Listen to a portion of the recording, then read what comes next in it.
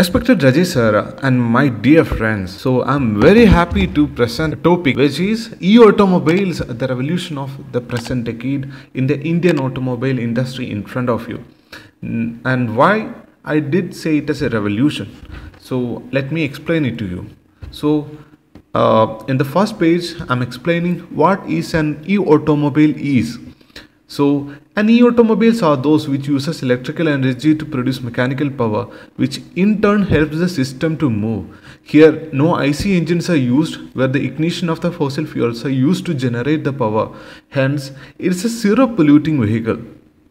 And the pollution levels are also even the using much lower comparing to the overall energy production in the IC engines from the burning of fossil fuels and all. So that is one of the key reasons why Indian government is promoting the manufacturing and marketing of e-automobile, through which it can curb the pollution levels in a huge scale. Coming to the third page, I have explained to you what are the advantages of e-automobile. So e-automobiles are actually zero polluting vehicle, as I have said earlier, and higher efficiency is one of the key factor, like around 3 to 4 times as an electric is directly converted to the mechanical energy.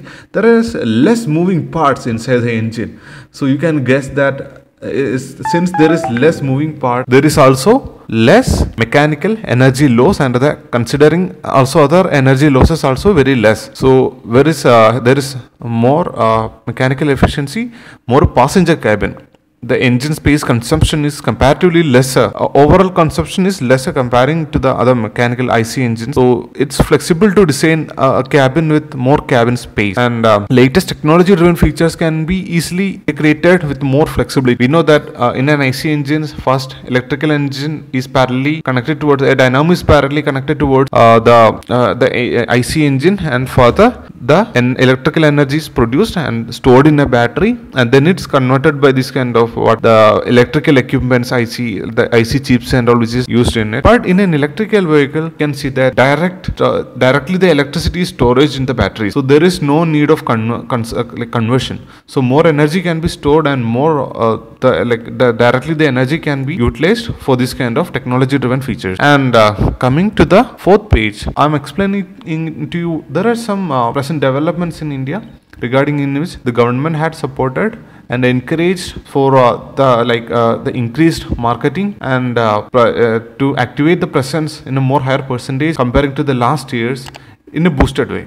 So there are some schemes actually. So the first one is National Electric Mobility Mission Plan 2020, and the second one is Faster Adoption and Manufacturing of Hybrid and Electric Vehicle. It's known as FAME.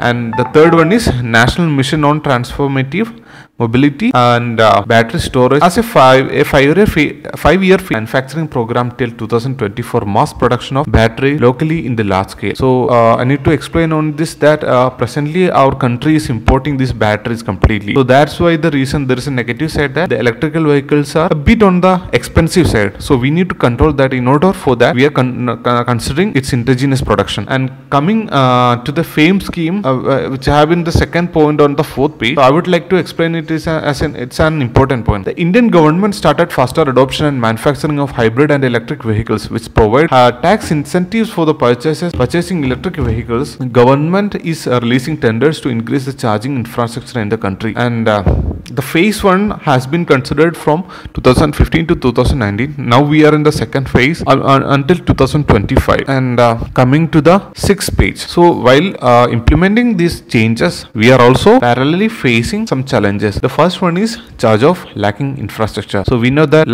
presently, since most of the vehicles are IC engine driven, there are many petrol pumps, diesel pumps around the roads, highways and all. So once the electrical vehicles are popular in the roads, we also need similar charging stations which provide the charging facilities for this kind of e-automobiles. So in order to do that, we also need to develop the charging facilities. The next one is lack of renewable energy and grid infrastructure. We know that since the energy production is highly dependent on this kind of fossil fuels, like thermal plants where fossil fuels are burned, and for the production of electricity and all, we need to depend more on the renewable energy sources for the production of energy, like dams, nuclear reactors, solar powers, which can be indigenously like each and every home can be a production house for electricity through the solar power and all. So government is focusing parallelly on for more dependence on this kind of renewable sources, so that we can completely remove, even though also like we can see that but overall when we are using these electric vehicles, like the electric thermal power plants are more efficient than the IC engine, so still the energy like the pollution will be much lesser. So on the 7th page I am taking to some of the electric vehicles which are present in the country. The first one is Mahindra E2O. Like it has a range of 120 kilometers. It was actually planned for a city car, actually inside the town only, or for short distance commutation. But the second one is Tata Nexon SUV. It has been introduced in the early 2020. So we can see that it's very efficient compared to the Mahindra E2O, leaps ahead actually. So we can see that the next one is Aether 450X. It's a two-wheeler commuter, and Mahindra E-Auto. As we know that for encouraging the public transport facilities, Mahindra has also launched the E-Auto facilities. And the last one is last page I am discussing about the two international plants. Actually, the second one, the Mahindra Hyundai Kona, is actually present in the roads. It has a range of around 400 kilometers. And the next one is Tesla Roadster. It's a high performance car with high acceleration and all. So thank you guys. I'm really happy to introduce you into the world of this e-automobile industry. So and thank you, Rajesh, for giving this wonderful opportunity.